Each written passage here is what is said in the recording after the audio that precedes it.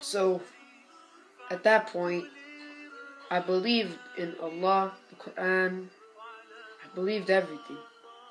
And subhanallah, I already knew it was true, but like almost every single convert, there was always one teensy-weensy little thing that, subhanallah, you can't really just guess. But I just thought about it, and I would continue to do my research. Hour, 2 hours a day. And subhanallah, I had already known it was true, and I just needed to accept it. Then I found out then I looked into evolution and atheism. Is there really good evidence for God, Allah? And when it came to the statements in the Quran, let's be realistic, subhanallah, couldn't have come from anything else but the Creator. And subhanallah, I just felt that it was so true. And then that week, I did not accept Islam. And then 2 weeks went by and I didn't accept Islam. And of course, at this point, I had already told my parents, my grandparents,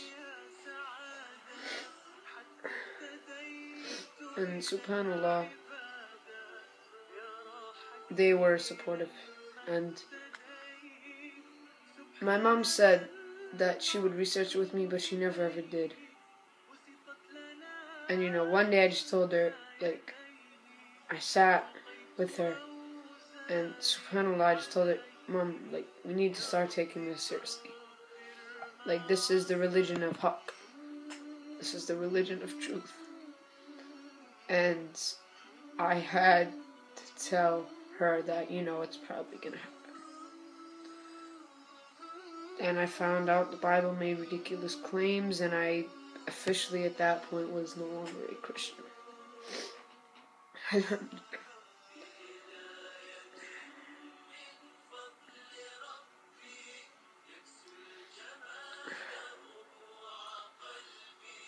And it was just a matter of saying the Shahada. And the research continued. Wallahi, there was never a day that went by where I never stopped when it came to religion. I always had to get a little bit of my dose. It was like a drug. I had to take it. The effects were always positive with it. SubhanAllah, it was almost the end of the year of grade 7, and I told some of my friends, and they said, "No, do it. Just do it. Take the Shahada, become a Muslim, do it." And alhamdulillah, it was the last day of school. I remember it like it was yesterday.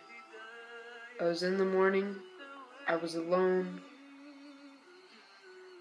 and I did the sujood. I put my head to the ground. I said, "Oh God, if you are there, please guide me." And as soon as I did that, I got the goosebumps, and I felt as though the same feeling I felt when I first read the Quran. Allahu Akbar.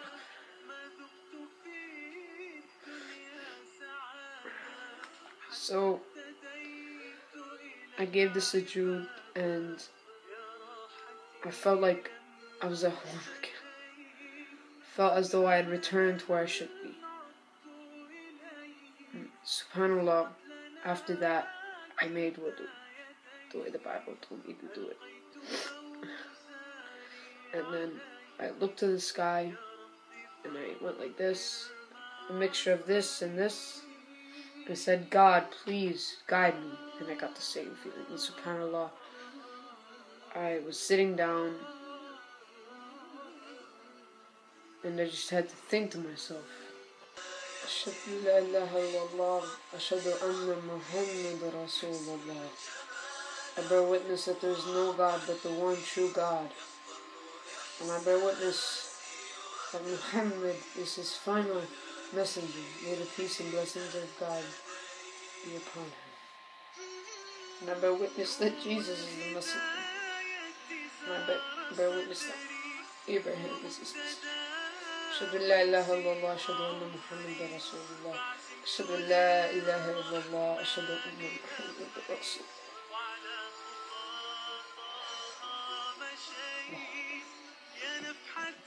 And it was at that moment where I converted to Islam. Allah subhanahu wa ta'ala saved me from where I was in my state, and He took me away from the oppression of today's society, and He blessed me with the deen of Allah, of Islam. And I started to cry, and I couldn't stop. I had given my soul and my heart to God, to the Creator. And I had good reasons for doing it. It wasn't just off blind faith, it was with evidence. And I realized it was the truth. And Allah, if you're Muslim, please never take Islam lightly. Fear Allah and His punishments. Pray 5 times a day. Do whatever it takes. And may the angels of heaven write your name only in a good way when they track what you do. Because Allah has blessed me with Islam. And He blessed you too. Fear Allah. Taq Allah subhanahu wa ta'ala. If you're watching this and you've had doubts recently and you feel as though you know it's the truth, convert. Just do it. You already know it's the truth, you're just affirming.